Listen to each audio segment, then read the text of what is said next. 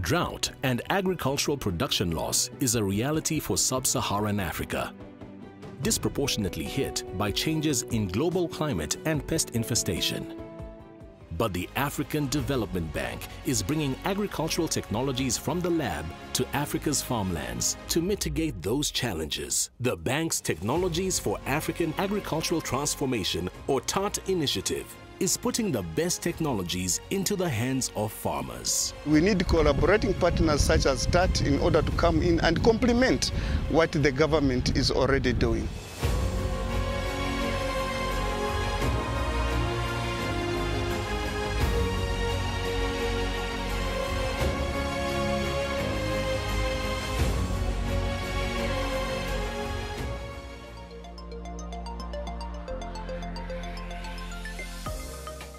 For Ethiopian farmers like Elfnesh Bekele, the pressure to produce wheat is high.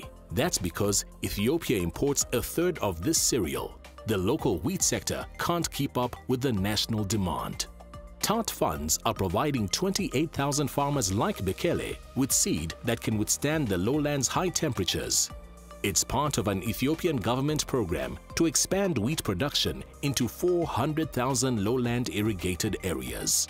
እኛ ጋር እየሰሩ ብዙ ለውጥ ያገኙናል። አሁንም ደግሞ ወጣታችን ከዚህ የበለጠ እኛ አይደለን ወጣቱ ታዳጊው ትውልድ ከዚህ የበለጠ ለወደፊቱ Ethiopia, partnered with International Center for Agricultural Research in Dry Areas, could leverage TAAT to see Ethiopia be wheat self-sufficient within 4 years. TAAT also aims to scale up heat-tolerant wheat production tenfold, producing up to 1 million tons of wheat, creating 220,000 jobs and doubling farmer incomes. Elfnesh Bekele says her increased income will allow her to put her children in a better school and someday to buy a tractor.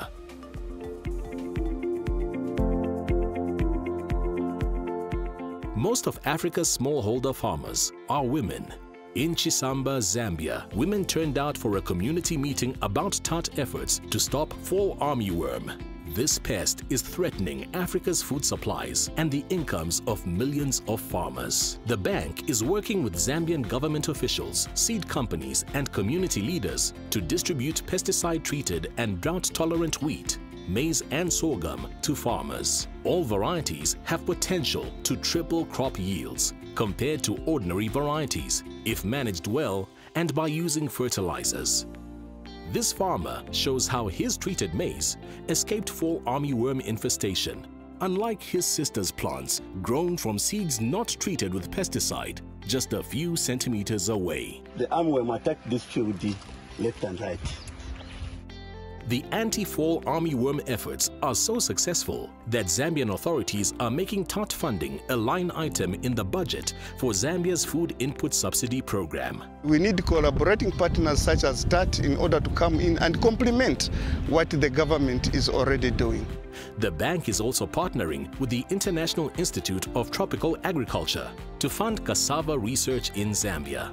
The institute is using hydroponic tech to boost cassava plant production from 10 plantlets a year to 100,000. At scale, more plants producing more product on more farms means more jobs across the agricultural value chain.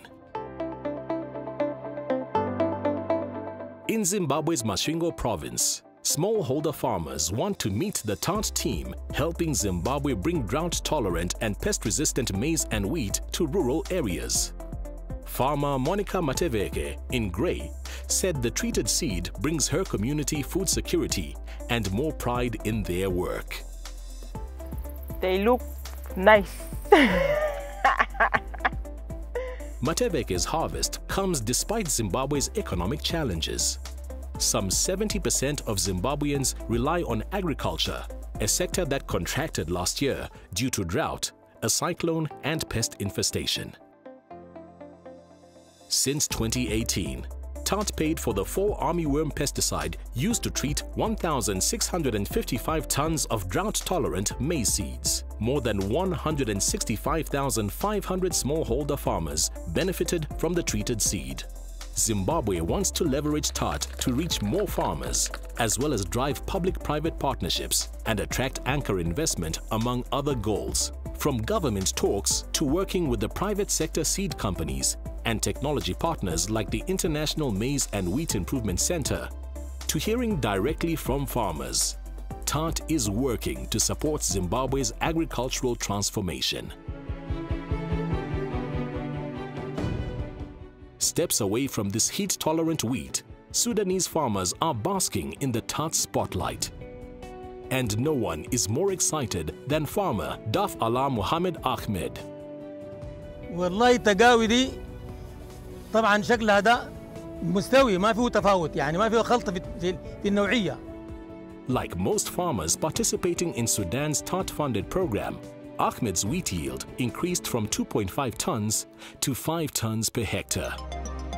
Sudan is a TAAT shining star, having trained more than 1,400 farmers and stakeholders, almost half of them women and youth. The initiative also increased Sudan's wheat growing areas and partnered with the private sector to produce 45,000 tons of seed, enough to cover all of Sudan's targeted wheat production areas with high-yielding, heat-tolerant wheat. Working with ICADA and the Agricultural Research Corporation, Sudan could leverage TAAT funds to produce another 60,000 tons of seed and improve the value chain in terms of grain storage and transport, among other goals. It's quite amazing what can happen when you get the right seed, but also the right training to farmers at the right time.